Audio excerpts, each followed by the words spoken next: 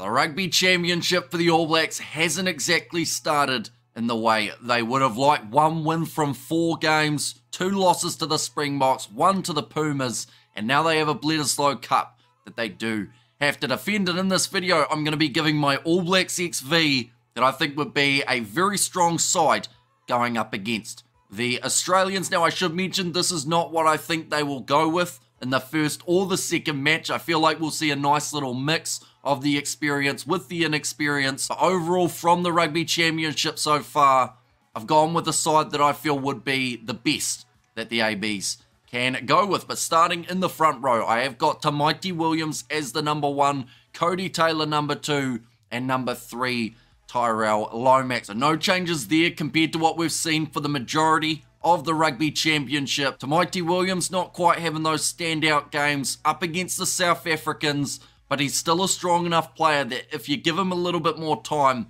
I think he can get a lot better. Ethan de Groot, the neck injury was the concern for him. I don't know how long he's going to be out for, but I do think Tamaiti Williams is a very decent shout for that number 1 jersey. Number 2, Cody Taylor. I think that he proved in that second game up against the Springboks that he is definitely the right choice for number 2. He had 70 running meters. He was beating defenders. His lineouts were accurate, even in a game where both sides were heavily contesting. And then alongside that, we did see the tackling from Cody Taylor also impressing throughout the 80 minutes. Now, there was a patch where he went off the field due to an HIA, where Asafo Moore got the short opportunity, but after that, Taylor made his way back on and continued to make those meters. Number 3, Tyrell Lomax. He's been a busy man throughout the South African matches, making 14 tackles in the first contest. I believe he made about 12 in the second game. Now, he did get a yellow card right at the end of the second test match, but even with that, his ball running at the moment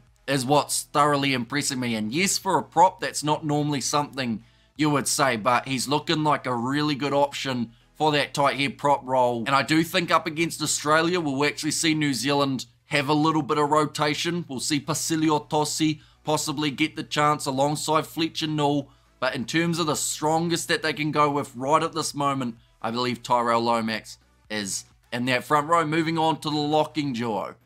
Now, I'll be honest, the only reason I've got this man at 4 is because he's the captain. And that is Scott Barrett. Second game up against the South Africans. There's just something not quite working for Scott Barrett at the moment. I think that it's just that he's out of form. And hopefully we will eventually see Scott Barrett find that rhythm. But he's giving away penalties. He's dropping the ball. It's just as if maybe there's a bit too much going on in terms of that captaincy as well as trying to play that doesn't really suit Scott Barrett at the moment. But like I said, that doesn't mean that that's the way that it will continue. The All Blacks lineout is still being pretty efficient, even with Scott Barrett back in. And partnering with Scott Barrett, I would have Tupou Vaa'i. I think that that man's Rugby Championship is one that is thoroughly impressive. The fact that he's gone from a guy that some people felt, yes, he can come off the bench occasionally, but some even felt he wasn't strong enough to do that role. But throughout this Rugby Championship, getting turnovers, winning lineouts, getting lineout steals as well. I mentioned how important that is for a lock, not just getting your own ball, but getting your opposition's as well. And Tupou Vaa'i, he cemented himself as one of the locks for myself. Even with the return of Patrick Tuipulotu, I would argue that Vaa'i should keep his spot and that Barrett would be the one you get rid of for Tuipulotu. But looking through at the loose forward trio, now there were quite a few negatives in that second game up against the Springboks. But one positive that New Zealand found was Wallace Satiti playing number 6. So I think he will be the strongest option moving forward just for now. Blackadder is injured. Once again, not too sure how long he will be out for. But off the performance we saw from Wallace Satiti, I think I would go with Satiti as 6 and then shift Ethan Blackadder maybe to number 7 or have him as an impact player making his way off the bench. He's had a solid competition, Ethan Blackadder, but the impact that Satiti brought to this game was just a little bit more dangerous in my opinion than we've seen from Ethan Blackadder. So I would have Satiti as the 6, and that is ahead, of course, of Summer Penny Finau, Luke Jacobson, and all those other loose forwards. Number 7, I had to throw in a wild card. I'm not talking about the rugby YouTuber. Number 7, I believe at the moment, it's a bit of a problem for New Zealand, and I've been trying to work it out for the last maybe 4 or 5 weeks. What is going wrong in the New Zealand loose forward trio that other sides are finding success with? And I honestly think it is the lack of running that we see from the New Zealand loose forward trio, specifically in that number 7 jersey. When it was Ethan Blackadder, he's not really known for having a huge amount of carries or a huge amount of meters made when he does carry the ball. When it was Dalton Papali'i, same boat, more of a tackling type of player with the occasional turnover. Sam Cane, you don't really see that man running the ball. So then it brings the question, are you better off putting Savia back to number 7 and having a ball running 8? Or could you add someone else into the squad due to an injury, such as the one to Ethan Blackadder? Number 7, controversially, I've gone with Peter Lakai. Now, some people may not even know who that is, and that's understandable. The bloke hasn't had an international game. But throughout the season for the Hurricanes, he thoroughly impressed me. And I feel like he was one of those guys that were right on the verge of being an All Blacks bolter, but probably one of the big reasons he wasn't selected was because of the amount of players that they could go with. Ethan Blackadder, a guy who had hardly any minutes throughout Super Rugby, but is a Scott Robertson guy, and he did back him, and he's done well so far. Sam Cane, coming back in after playing in Japan. He's had some good games, but at the same time, like I said, we're not seeing that ball running coming from the All Blacks, which is normally what makes the AB so dangerous. The fact that they can have an attack coming from any player, whether it's a prop or whether it's a lock or whether it's a winger, they can make the meters. And that is something that I believe Peter Lakai would be able to do for the All Blacks if he was given the opportunity. Not only that, he also has great work in the breakdown, can get the turnovers. Because at the moment, you need a player who can defend as well as attack and be dangerous with both of them. And I think that's Peter Lakai. So do let me know, what do you think of a Peter Lakai call-up for the All Blacks? Is it something you'd like to see, or am I just putting random players in for the sake of it? Do let me know. But number 8, this is where I have got Ardie Savia.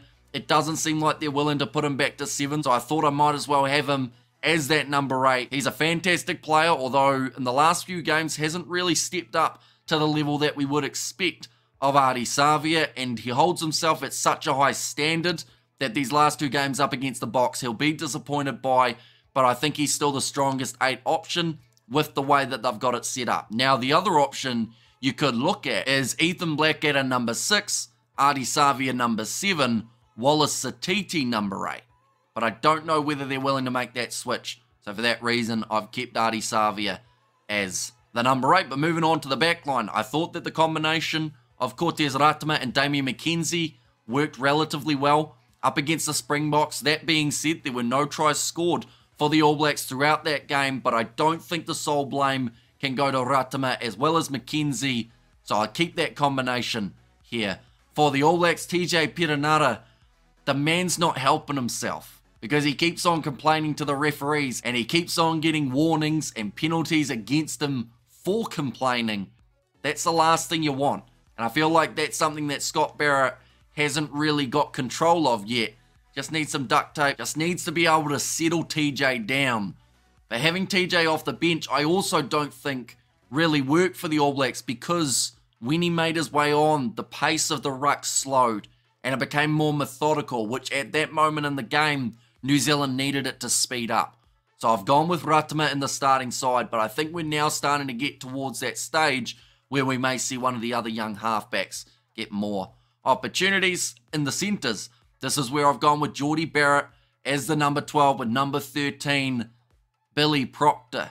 Now, I mentioned how I went with what I feel is the strongest that they could have gone with for this Rugby Championship. Rieko Ioane's name is nowhere to be seen. He had a good game up against the Springboks in match number 1.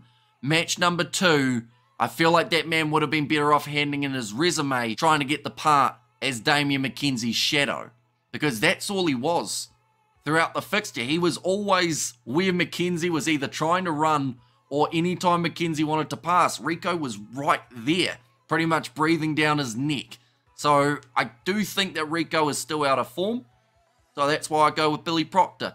Number 13, Hurricanes combination. Seems to make sense for everyone apart from the selectors. Now, normally the reason you keep Rico in is because of that defense, but even that has been struggling in recent times as well. So I would make the switch. I feel like up against the Aussies, it's the perfect time to do so.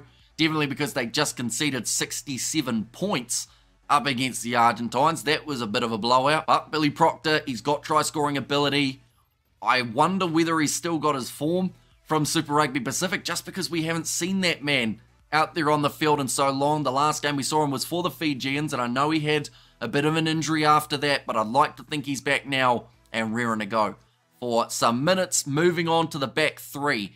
Number 11, if he is match fit, I would have Caleb Clarke. I think we learnt from that second test how much of a gap New Zealand have in their wings when they don't have someone like a Caleb Clarke. Mark Talia, pretty average game. Sever Reece, unfortunately that's now 2 awful performances in a row. So I would go with Caleb Clarke out on the left wing. Number 14, this is where I have put Will Jordan. He's had 2 games at 15 for the All Blacks. Neither of them has been able to set the world on fire. So while he's able to score tries out on the right wing, that is exactly where I would play him. And I know people won't agree with that. And maybe Will Jordan just needs a game that isn't up against South Africa to be able to cement himself as that starting 15. But for now, I just feel like if he can give you 1 try out on the wing, if he touches the ball a few times, it's unfortunate because you want to have him touch the ball a lot more. But I'd rather have his 1 try than have him at fullback and only get to do the bare minimum throughout the contest. Number 15, this is where I have gone Beauden Barrett. Once again, didn't bring that same impact in the last game off the bench as he did in the games up against the English, but he's still a very strong option to have in this All Blacks squad.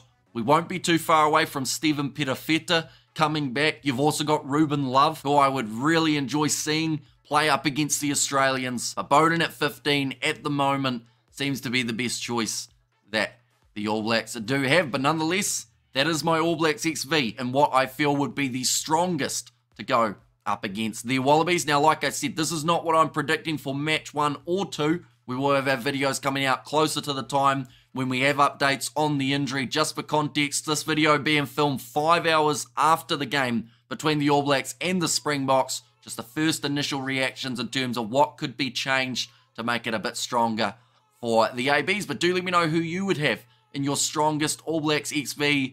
Now that I've put Peter Lakai in, if you guys have players outside of this All Blacks squad that you do want to see in, be sure to mention them as well. Thank you all very much for tuning in. If you did enjoy, be sure to leave a like and subscribe to the channel, and I will see you all for the next one.